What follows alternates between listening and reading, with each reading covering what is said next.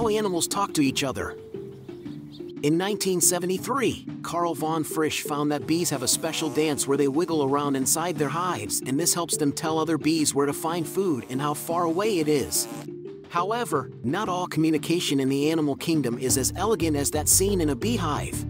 In the white rhinoceros community, a distinct form of communication is centered around feces. These rhinos establish communal defecation sites known as middens, which serve as a kind of rhino message board, as the dung holds various biological and social information. A midden plays a role in territorial hierarchy.